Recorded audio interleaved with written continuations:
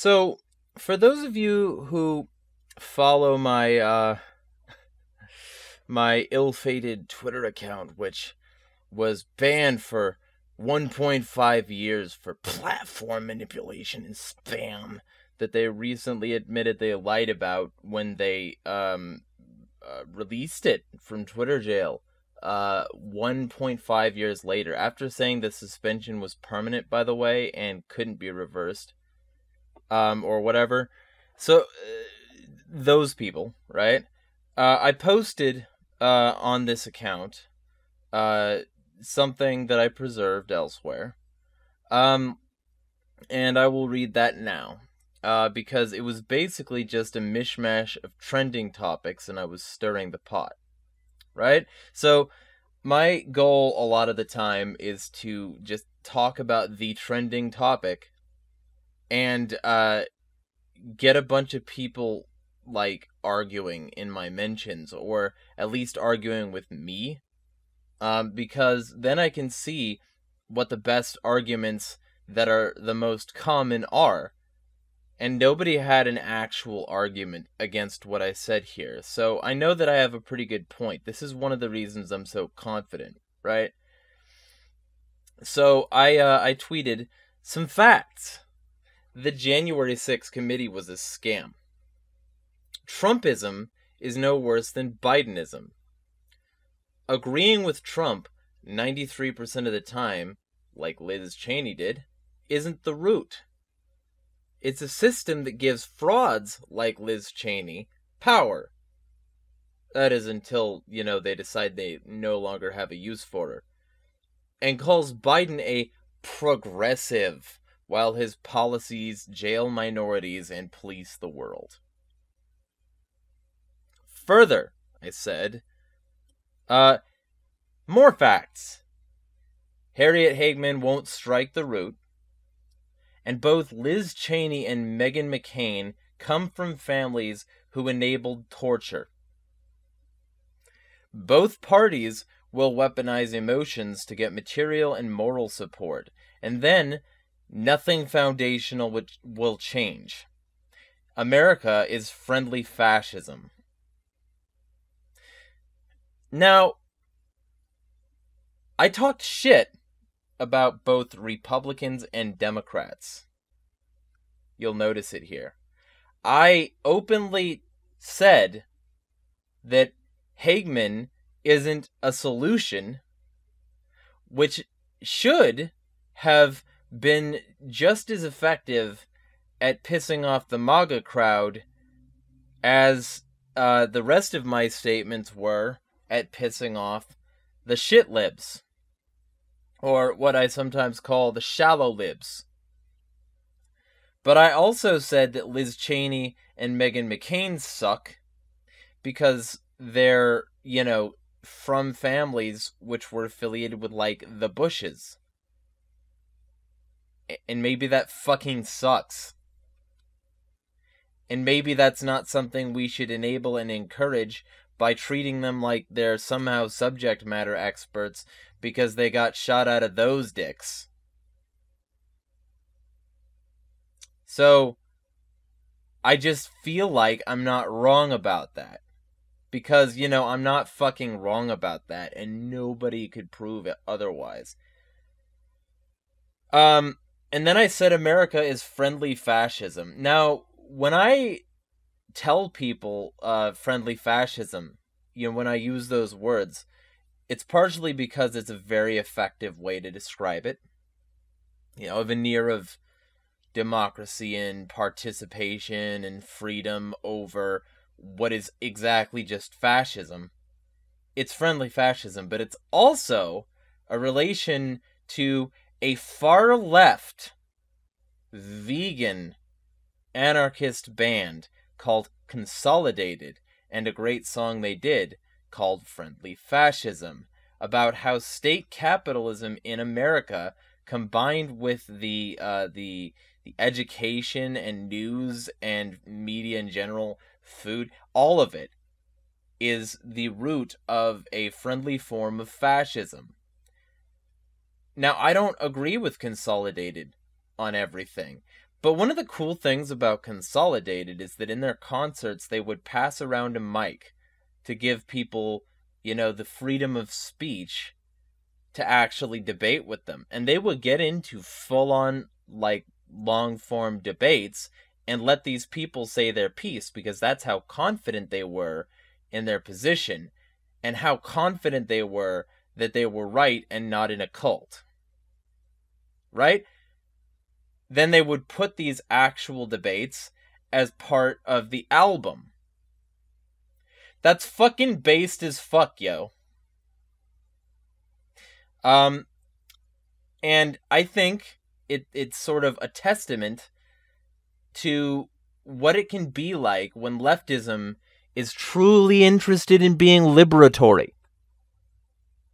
Because let me be clear, much of modern leftism, it isn't. And it just goes to the same sort of fucking deadline that Marxism did when Marxism decided to expel people like Bakunin. You know? And I think, ultimately, this is a very fucking balanced tweet. A very fucking balanced set of tweets.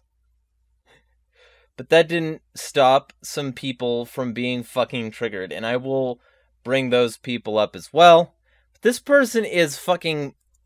This person blocks me. The person Michael here is responding to. We Dems, they have like 60,000 followers. And they immediately posted this dumb fucking thing that implied I don't really think Trump lost. And that I'm in a cult. And they called me a moron. And then immediately blocked me. And a bunch of people are, you know, discussing that in their mentions and quote tweeting them and shit because it's fucking... And then, you know, you've got this other guy who's just saying the same thing. Like, they're all just pulling from the same stupid playbook. And to be super clear, I can prove them wrong, and I already did, because they don't have an argument against what I was saying. They just said that. But I also proved them wrong in multiple tweets, right? I'm the furthest thing you could say from a cult, and I'm the furthest thing you could say from a Trump supporter. Despite being willing to entertain the prospect that voting machines called Dominion might have some issues with them, especially considering some of the factors surrounding those machines.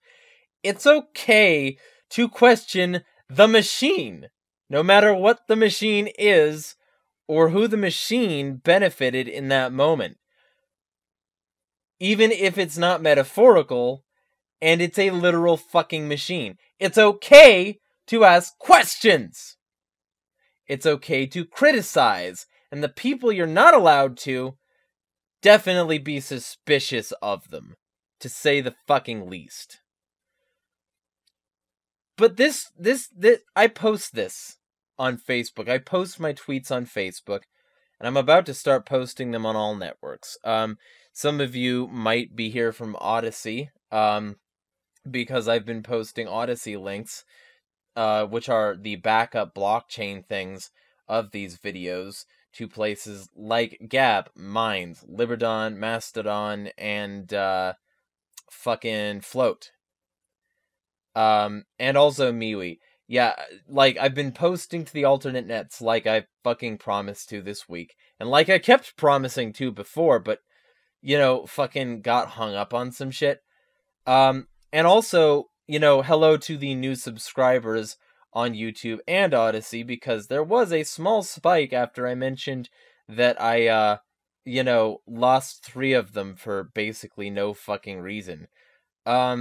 It could be just a YouTube purge with the amount of, like, chunking that happened there.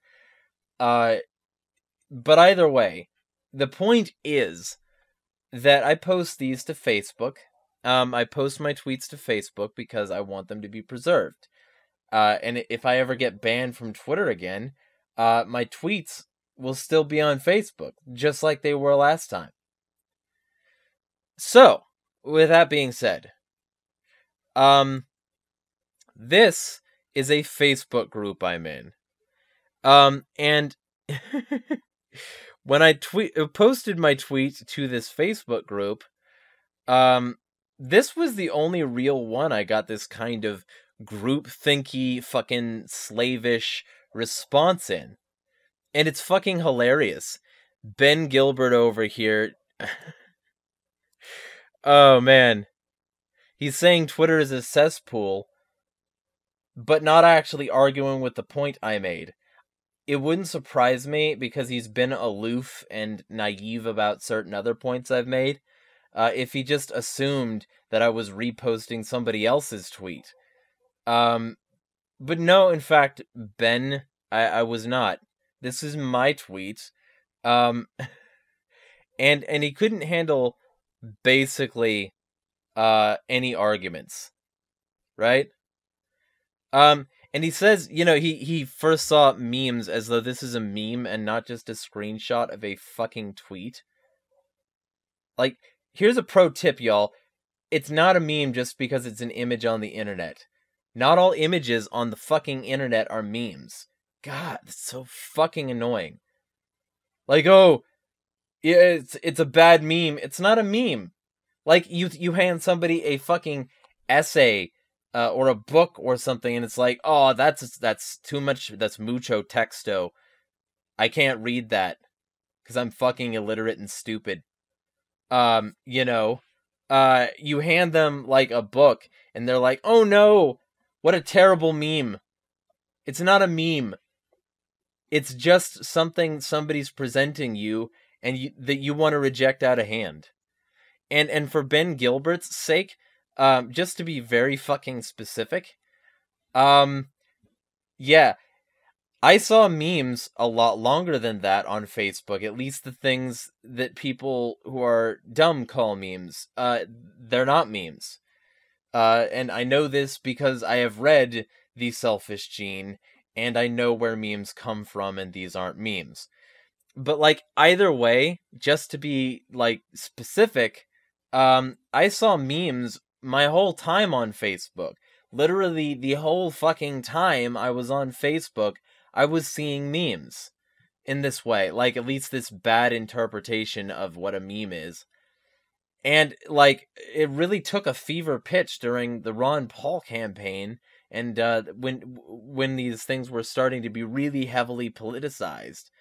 And so, fucking, to be incredibly clear, you just don't understand the subject, or the people you're talking to, or anything, really, Ben, because you've never had an argument against anything I've said.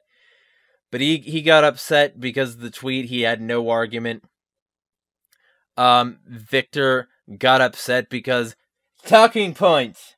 And talking points, by the way, for all y'all's benefit, they're not fucking real. They're not fucking real. There is no such thing as a talking point.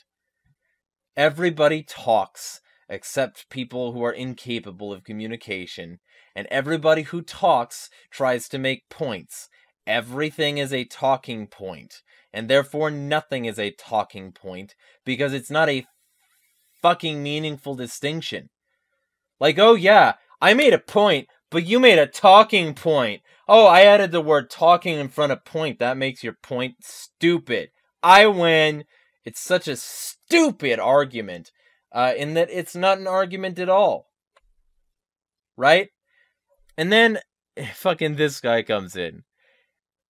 Slamming party members for going against the party lines helps promote fascism. Bidenism isn't a thing. Woo! Okay, so just to be super fucking clear, that's cult mentality.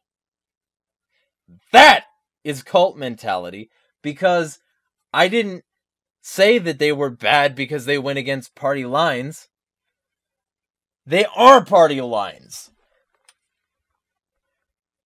Most Republicans aren't super keen on slobbing the Trump knob. Especially since he's no longer in. There's still an undercurrent, sure. He still has influence, sure.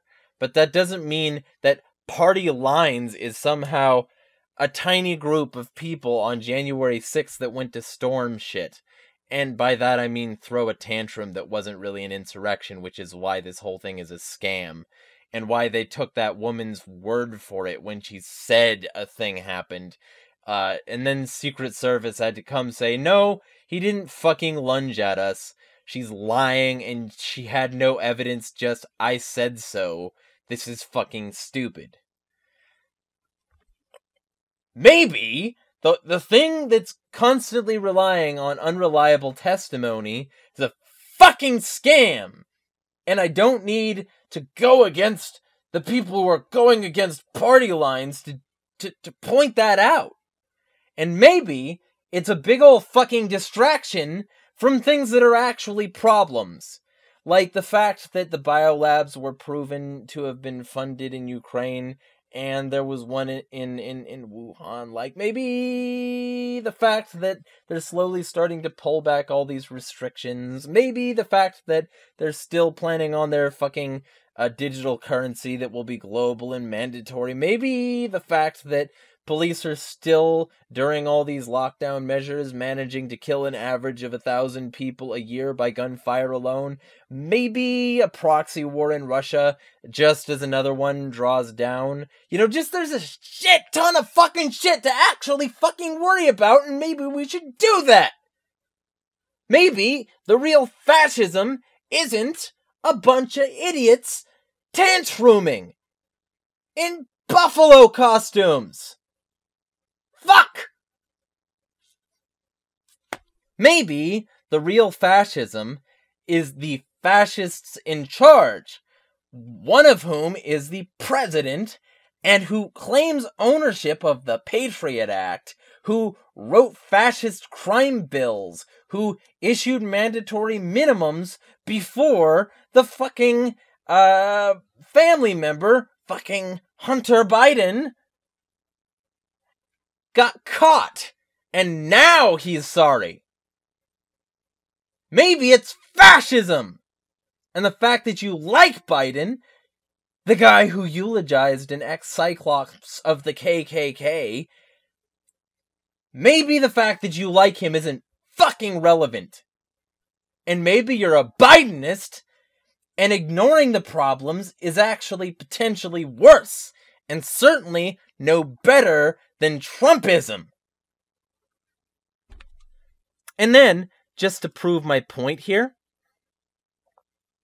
I went ahead and had a conversation, if you can call it that, with these people, which eventually resulted in these cultists, this little libshit circle jerk,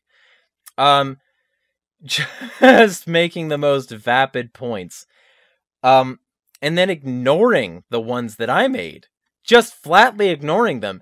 This guy gave me an itemized list in ABCD form, and then when I responded to his itemized list in ABCD form, he just said, TLDR, fucking moron can't read. That's my enemies. That's the kinds of people that oppose me opposing Biden. When I do give them a full argument against their fucking terrible, terrible points, they just say, TLDR, you've clearly made your assumptions and are spewing so much word vomit that you become undebatable. Nice strat, I'll keep note of it in the future. No, you won't. You're a fucking moron. And you couldn't handle any historical debate circles. Ever. Like, I've read so many exchanges on Anarchist Library or Mises Institute, or Marxists.org. I've read so many just political exchanges between people writing essays to each other, and you can't handle a sub-10 paragraph fucking Facebook comment because you're stupid intentionally.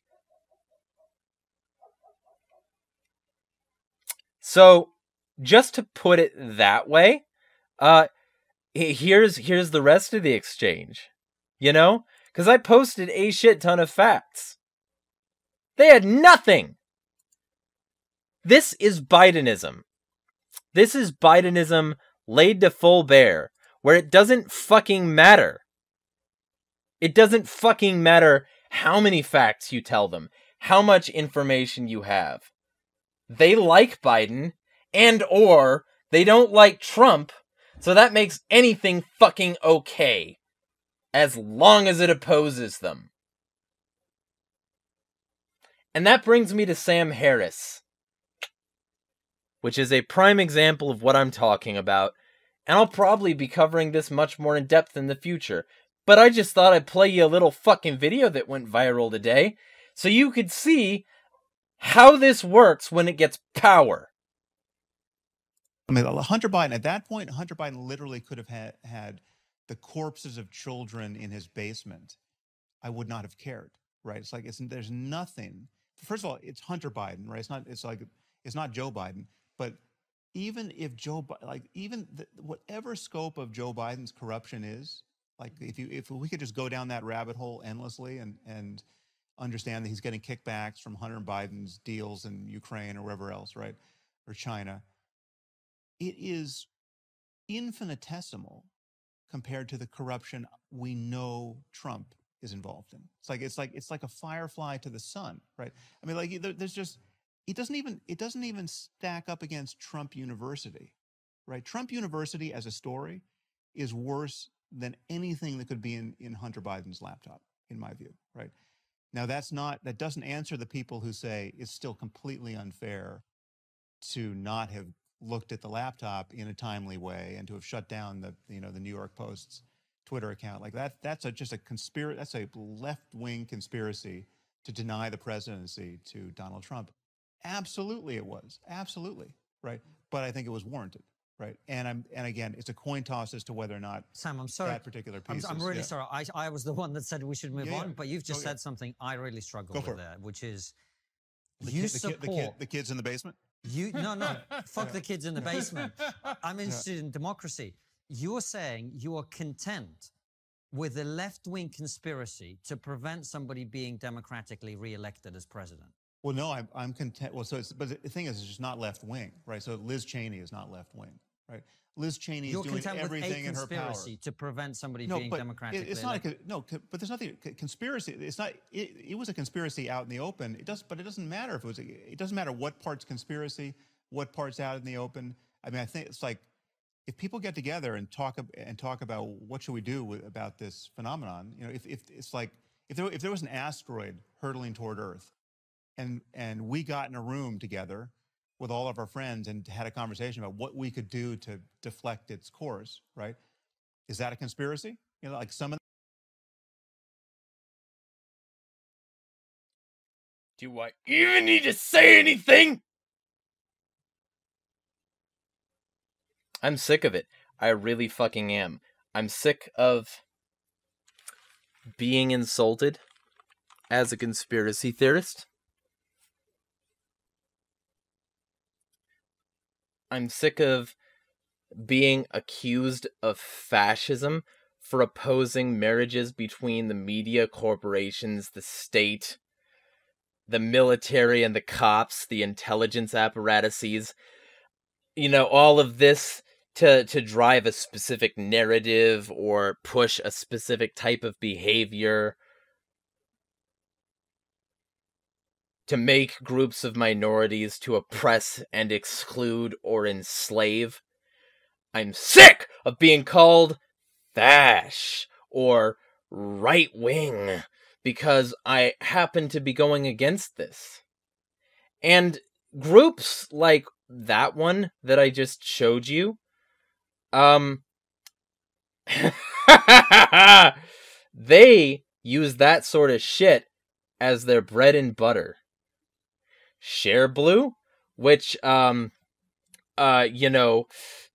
Peter Coffin, the terrible guy who leftists are supposed to hate, he had the audacity to go against Share Blue when other people weren't, and to go against the racist narrative that the only reason Trump would have possibly gotten anywhere is because of Russia and the Kremlin. Oh, and by the way, just, the only kinds of things that they could prove in that regard were that evil Russians were running anti-police brutality websites and things like that to prove that it's a fucking problem in this country and that maybe certain politicians are responsible. You know what that is? That's fucking true. And it doesn't matter that the Russians said it.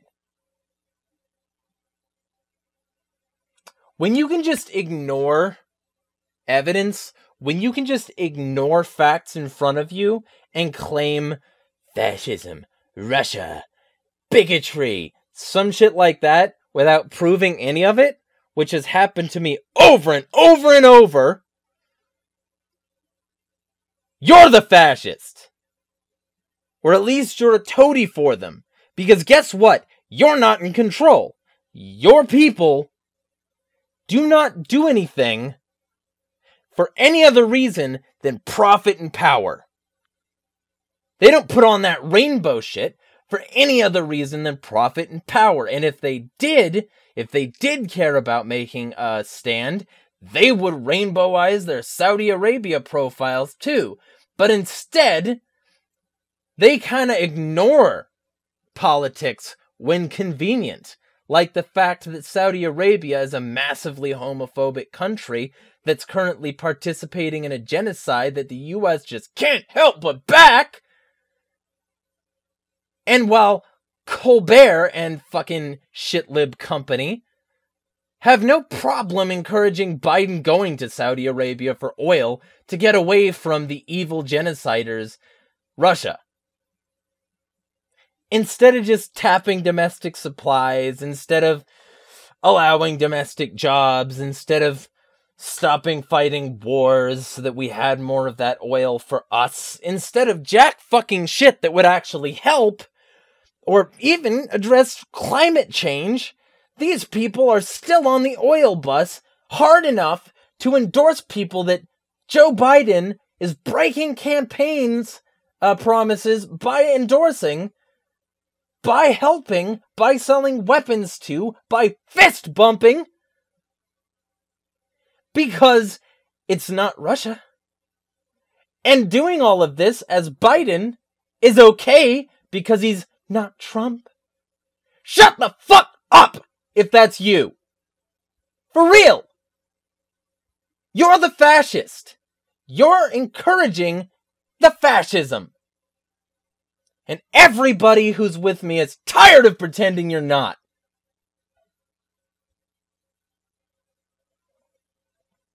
This is insanity in its rawest form.